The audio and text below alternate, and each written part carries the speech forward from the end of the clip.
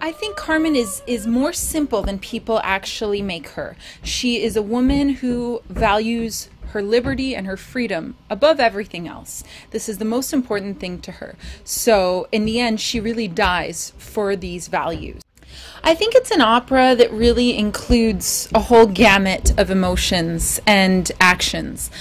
We really take a journey in which we see, obviously, love, this unrequited love story, but we also see a lot of jealousy, passion, anger, joy, comedy even. It is from the roots of opéra comique, so it includes a gamut that many people in the audience can in some way relate to. But apart from that, in my opinion, Carmen is the first verismo opera. Again, though it was originated in the opéra comique, it's a story about a woman who is not a noble. She's a normal gitana. She's a gypsy, really. And because of that, it takes us more into the verismo qualities, and it's a story that perhaps more people can relate to in that way.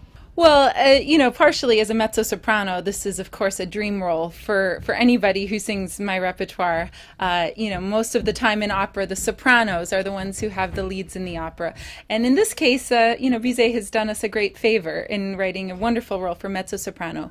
But in my case particularly, my mother is Mexican and my father is Bulgarian. And I was born in the States. We traveled quite a bit, and I can remember from the time I was about 3 years old playing Carmen with my brothers. One was Escamillo and one was the bull.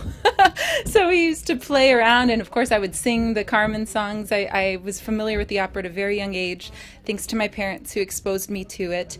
And as I've grown and become more interested in becoming an opera singer, it's certainly been a dream come true for me to actually play this role on a stage.